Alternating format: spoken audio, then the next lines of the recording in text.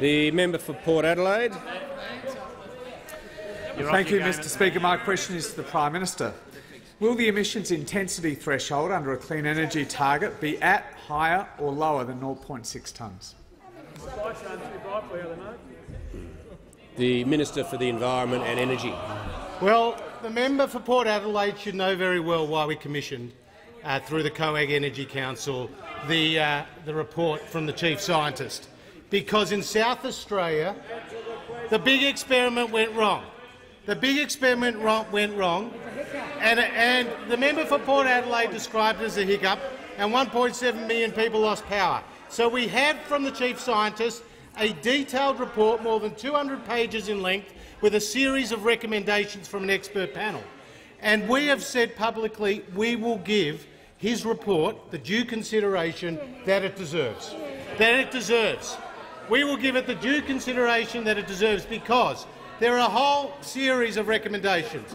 A clean energy target, which the Leader of the Opposition should know was the preferred recommendation over his emissions intensity scheme, Mr Speaker.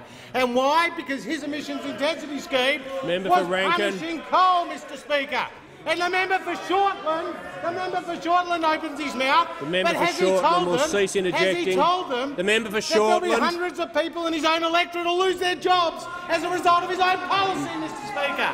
And as the member for Hunter opened his mouth, no, he's looking at his phone, because he knows that hundreds of people in his electorate will lose their jobs. And Energy will resume his seat. The Manager of Opposition Business on a point of order. Thank you, Mr Speaker. It's on direct relevance. You don't get a question more specific than this. It refers to the emissions intensity threshold and asks whether the target will be higher or lower than 0.6 tonnes. There is no preamble, no rhetoric attached, and the answer has to be directly relevant. In addressing the Manager of Opposition Business's point of order, as he knows, I allow ministers to have a preamble. The minister is now nearing halfway through the question. The Manager of Opposition Business is right to point out it was a very specific question, and the minister needs to either address himself to the specifics of the question or wind his answer up. There is a very specific answer, Mr Speaker, which is the clean energy target was one of the recommendations out of the Finkel review, and we will give it due consideration. Absolutely. Okay. So, will the Leader of the Opposition come to the dispatch box, dump his emissions intensity scheme, front up to the member for Hunter and tell him he's sold out to hundreds of workers, stand up to the member of Shortland and tell him that he's going to lead to hundreds of jobs there. We will give this report its due consideration, Mr Speaker.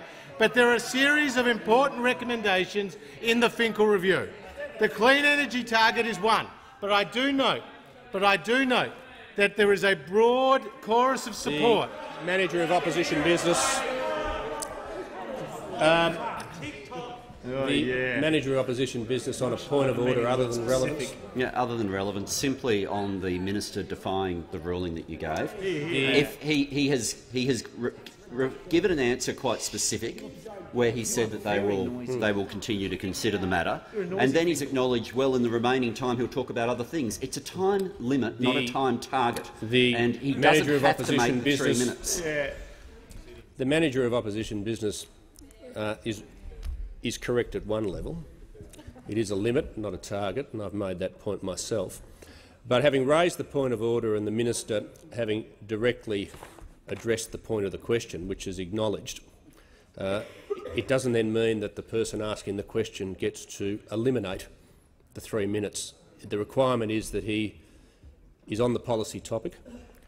He's answered the question as the Manager of Opposition Business has noted, and there's 50 seconds to go. He won't stray onto any other policy topics. If he needs the next 50 seconds, he's got them. Look, Mr Speaker, the energy issue is an absolutely vital economic issue and environmental issue for the future of our country.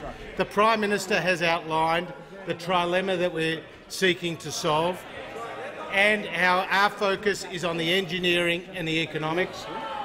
The Labor Party is focused on ideology. reckless targets and costing jobs, and we won't trade out the hundreds of thousands of people whose jobs rely across the country on affordable and stable power. That is the Coalition's objective, and as far as the Finkel review, it provides a lot of food for thought.